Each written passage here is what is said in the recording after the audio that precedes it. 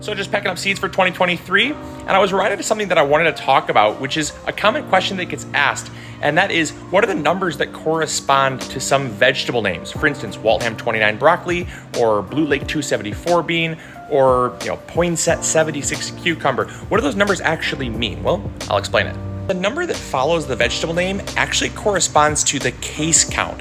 You see, the vegetable industry is very mechanized, and farmers like to know what they're going to get when it comes to yield. And so what breeders will do is they'll breed a very consistent yielding variety that will give them basically a count that then the packaging industry can standardize. So for instance, if you're getting Blue Lake 274, there's 274 beans in a case. That is cool.